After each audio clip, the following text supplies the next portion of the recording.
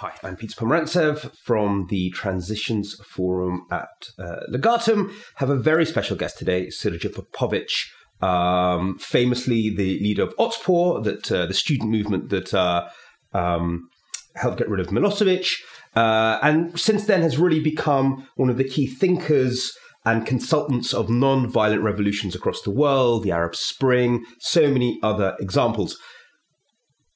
But your latest idea, Srdja, thank you for being here, or your latest paper, actually says that we could use some of the methods that you have looked at in non-violent revolution in our battle against a very violent foe, against ISIS.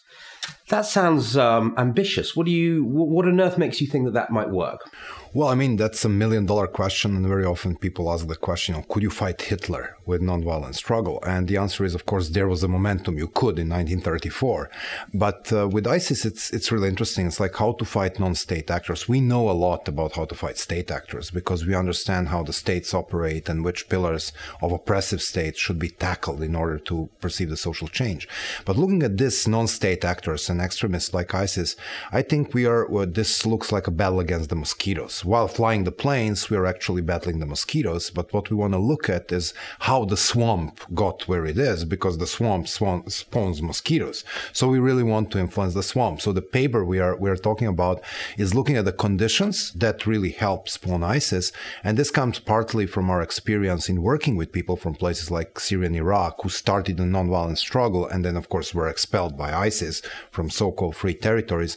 General idea is that we want to look at the three different directions and basically vacuums, because they're inheriting the vacuum. First one is vacuum of narrative. Second one is vacuum of delivery. The third one is vacuum of opportunity. I will start with narrative. There is a great guy called Suleiman Bakit who makes comic books. And the reason he's super successful and he's on a ISIS hit list is because he fills up the vacuum where there was nothing. There was no Luke Skywalker or Batman or Superman. And now we have Arabic comic heroes, which make a kind of a role models for young people in the Muslim world. Guess what? That was the place where ISIS and Al-Qaeda were cool before. So one of the things is to look at the parallel narrative and develop a positive narrative for these young people, because this is their recruitment point. Second, of course, is a vacuum of delivery. If you look at the conditions that are spawning Hitlers and ISIS of this world, it's always a chaos, hyperinflation, lack of basic services. When you talk with the people from Raqqa, for example, they say, okay, it was awful before and it is awful really now, but these people deliver. The people are following the traffic regulations, the people are not stealing because their heads will be cut off or something like that. So this me means order concept really worked for extremists and the people like Hitler or ISIS.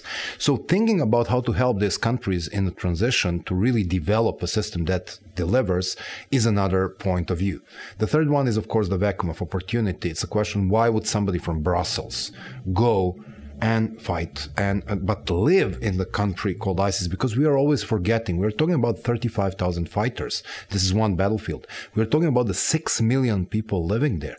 What if nonviolent struggle is used to train these people how to disobey? What if they stop paying taxes? How the ISIS will fund itself? So the very idea here is to expand the battlefield to the nonviolent arena and use the techniques to teach people to fight this extremist where they are.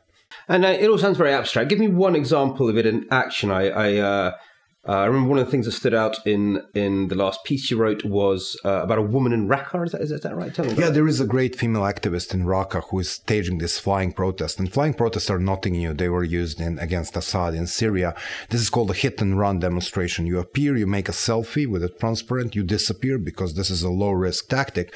And specifically, this protest is interesting because this woman is there and their group is there, and they're fighting inside the territory occupied by ISIS and also at the outside. Another interesting example is how to use humor against the ISIS. Some of the groups escaped from Syria who are now in Lebanon or Turkey, and groups, of course, in a Kurdish part of the Iraq, were using mocking videos. And seems that these mocking videos that are tackling the very ISIS narrative are super effective in drugging people off, and these people are really painful, far more painful than the planes. So there is a possibility for these people to organize. There is a possibility for these people to do stuff. But of course, you must look at the low-risk tactics, the things like non-paying taxes, non-buying in shops, the tactics of non-cooperation, as opposed to going on the street in protest, because obviously this is a high risk and these people can be killed. But just give me, you mentioned the flying protest by the woman in Raqqa and the mocking videos. Just give me an example, just so I have something in my head that's a little bit more. Okay, there is a bunch of people sitting in Syria now or escaped from Syria, and they're having a little camera like this. And what they're actually doing, they're making a video of the ISIS people, how they really are. So they really, what they do, they drink, they dance to the music, and then, they just put this guy's mask and become super serious. They will give you a, bombing belt, send you to do the explosion, and then come back, enjoy their life, and enjoy their mates that they took from a school or stuff like that. So it's really deconstructing this narrative of tough, hard believers and turning them into the real people who are earning money. And by doing this is exactly the thing we must think of. This is the battlefield which is not explored enough. How do we fight this narrative? How do we deconstruct this? How do we look at how many people get money from this? Because this is the typical motivation that will drag people off, as opposed to the motivation that you are fighting their propaganda. They're having 40,000 Twitter accounts. You're making now 50,000 Twitter accounts. What they want is to get involved in this struggle. The more you talk about them, the more important they become. As opposed to this, if you show them as they really are, like, the bunch of the corrupted people that are exploiting the people's misery and doing it in a violent way by arms, then you are far more likely to be successful.